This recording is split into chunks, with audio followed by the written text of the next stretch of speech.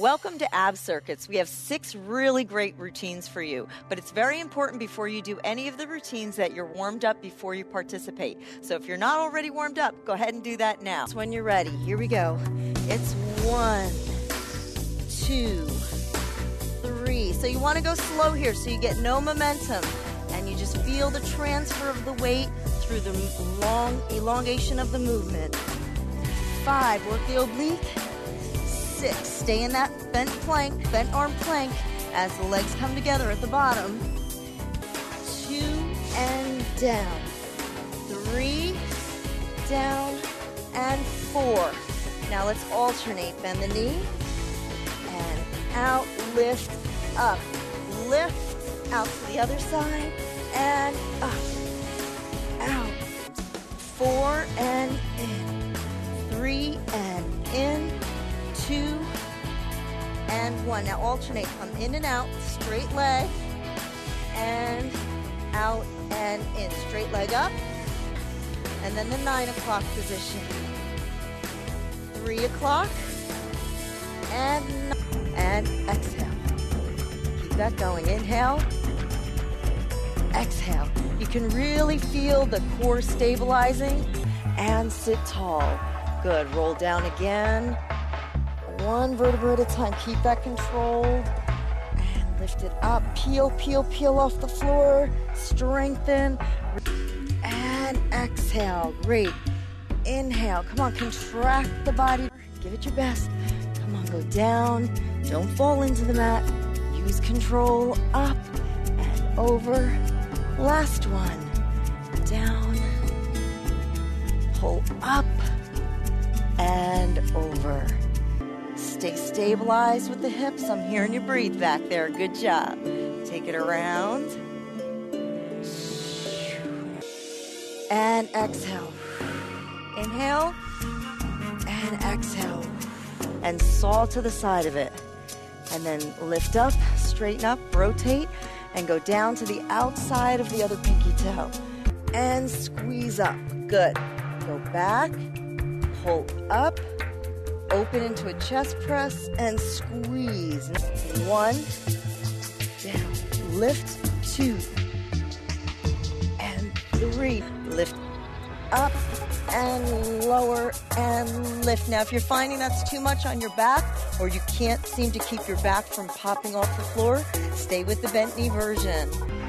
8, and pull. What you want to do is think of this rib cage coming right to the side of the hip here. And 5, 4 more, 4, and lift. Don't lower down too far. Focus on the high end of the movement. Up. You got 8 more.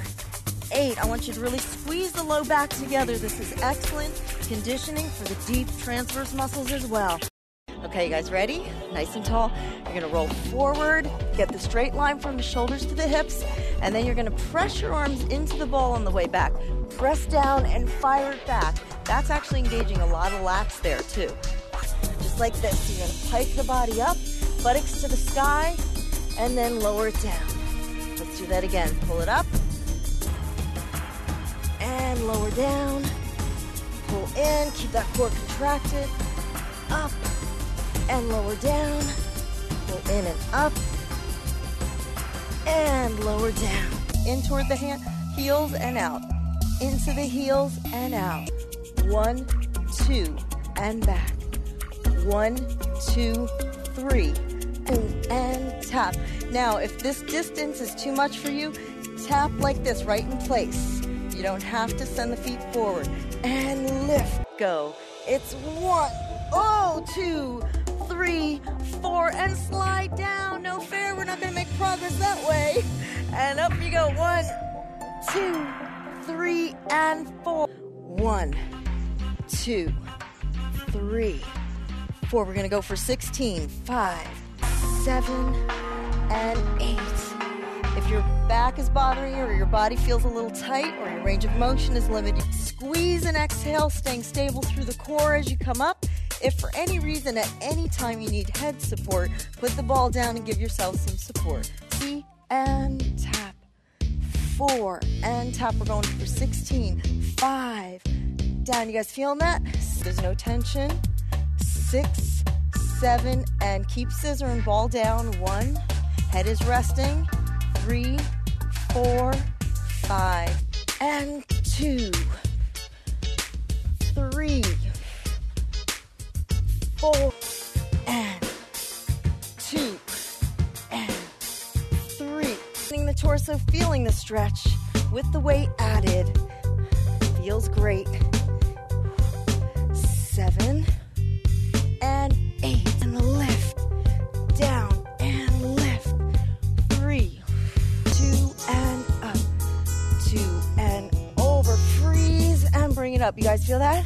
2, 3, and 4. Let's do it again. 1, and 2, and 3, and 4. If you want to keep the weights on, you can just take your levers higher, up like this instead of down, lower, and straight. 2, down, 3, and 4. Now try not to rest at the bottom. Keep tension on the muscles. Up, and now slowly come down. 4, 5, 6, 7, and 8. So lift for 2 counts. 1 and 2. Lift and lower. Squeeze. We're going to do 12. 4.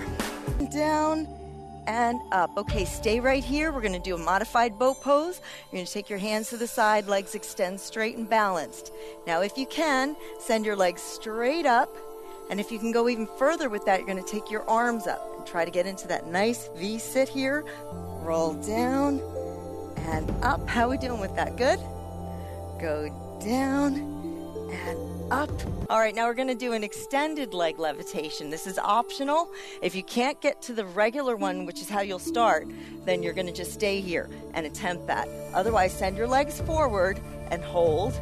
Take the head up a little bit. The choice is yours. Keep engaged. Let's just hold this here for a little longer, keeping that tailbone up and lifted. 1 and 2. Exhale. Shoo, shoo. Leaning down, going only as far as you comfortably can. Feeling a nice stretch in the spine as well. Other side for 2 and center. Do that again. Going down for 2. Keep the shoulder blades down.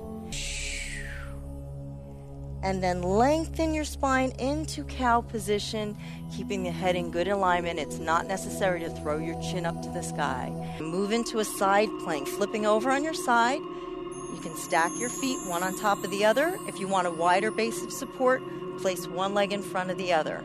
Now in this position, you're going to slowly scoop the arm under and then bring it back up,